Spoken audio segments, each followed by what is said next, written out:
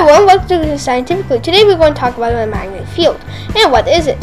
So the magnetic field is virtually the force of a magnet. So here's the magnet. So virtually the magnet has two poles, north and south.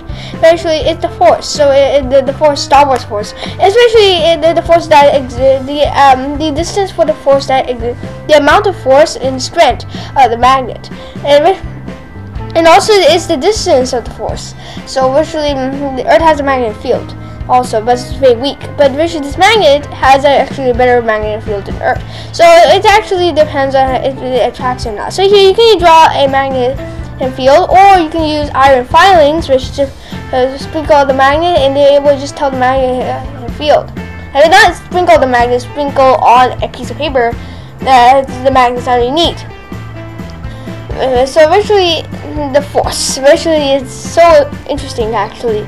So virtually, as you can see, we are just drawing the magnetic field of these two magnets, since the magnet is not strong enough to draw. But you can draw the Earth's magnetic field if you are in space, I think. So virtually the Earth also has a magnetic field. Virtually, as you can see, this is the magnet. This is not exactly the magnetic field, and this is not exactly Earth. Well, this is my depiction of Earth. But virtually Earth has a magnetic field also. Virtually, yeah. So virtually, this is the Earth's magnetic field. So that's quite weak. It's actually weaker than this, I think. But that's a depiction.